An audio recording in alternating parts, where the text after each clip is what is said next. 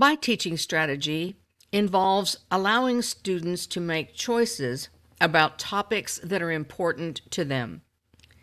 And so you will be locking down some topics that you find interesting to you. Not everybody likes the same things, and I like to allow students to explore different topics that mean something to them. There are 3 rules. Number 1, the topics you lock must come from the PDF lists that are provided. Secondly, only 1 topic per student can be locked. If you go in to lock a topic and somebody has already locked that topic, you'll need to go back to the lists and select another topic. And number 3, you can change your topic if that topic has not already been taken.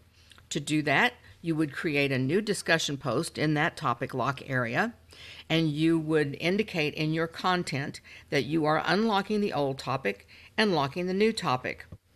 Below this tutorial, you will see links to click to go to the topic locks for the course. Remember, not all of those assignments are due right away. Some are due at the end of the semester, but it's never too early to lock down your topic and make sure that you can have this time to gather information and begin studying the topics that mean the most to you.